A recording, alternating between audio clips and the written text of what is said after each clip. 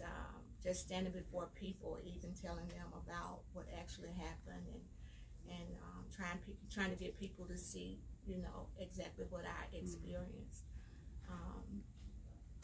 That's where the name came from. You talk about in the book, you'd never set foot inside a courtroom. No. Before the day you went for the, what's the right word, the arraignment? Well, the first was a plea deal. The plea deal. So the negotiation of the plea deal for your daughter's murder. And you talk about how disorienting that was, how overwhelming that was, how scary that was.